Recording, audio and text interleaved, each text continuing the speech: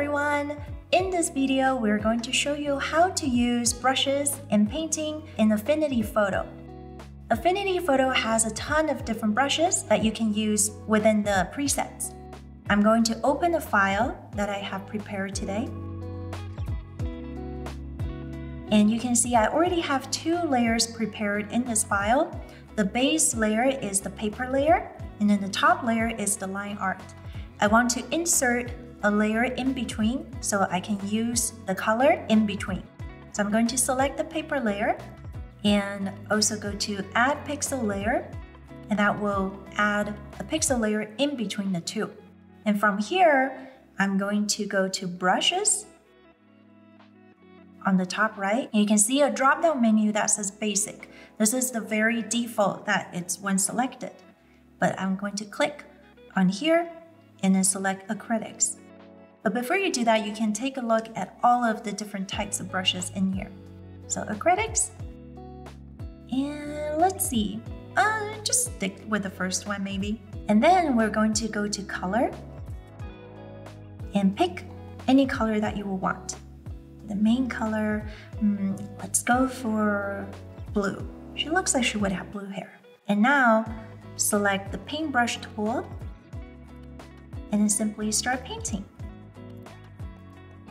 You can expand the brushes by using the bracket or use the width on top, bigger or smaller. Let's use another color, maybe a white color for highlight. You can see the color is going right on top, but you can see the colors are not blending super well, so we're going to use the paint mixer brush that is right beneath the regular painting brush icon. So once you have that selected, and make sure that you have the brushes selected again, go back to color, and I'm going to just quickly lay down some colors. Let's use a bigger brush by using a bracket again. Now you may think that there's nothing that different, so I'm going to use Alt to color pick. And now you can see how that's really nicely blending together with the pressure that you are putting into the brush.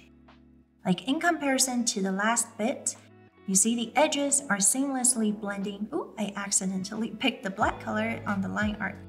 But you can see that it's seamlessly blending into the other color.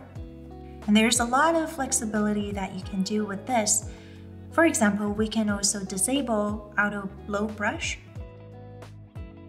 And this will allow the color to slowly fade out, much like how you would do in a traditional brush once you have certain paint loaded, and that's all you have. You have to reload the brush later on if you no longer have paint on your brush, but you can use this to drag the colors around.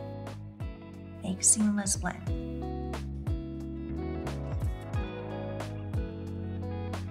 And that's how you easily blend colors within Affinity Photo using your Wacom One pen. Just by releasing and putting more pressure into the pen will give you really nice blend. You can go ahead and experiment with all of the different brushes within the presets, and that's about it. Thank you so much for watching. I hope this video was helpful to you and that you will have fun painting within Affinity Photo.